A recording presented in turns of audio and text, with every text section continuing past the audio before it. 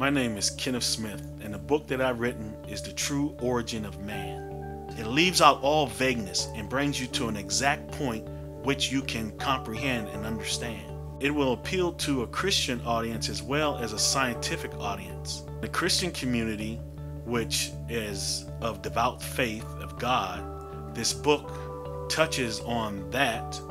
And it also, for the scientific community, it presents something that they can take to the laboratory and test for themselves and pan it out and say, is it true or false, with accurate mathematical calculations that confirm the outcome, which is the true history of man, how we got here, where we come from. I found that people who have sort of a one-track or biased thinking mind might find the book controversial. On the hot nights, men and women who were building the great tower would gather at the shallow pools of water for unwed sex.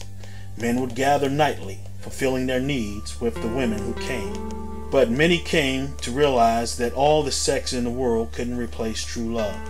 Quite often men and women found true love after this venture of fornication, which was sort of a trying the shoes on first to see if they fit. But this is how man started to fall from the grace of God during this period. What I hope the reader takes away from the book is that broadening our horizon and direction is key to coming to understanding in our human race today.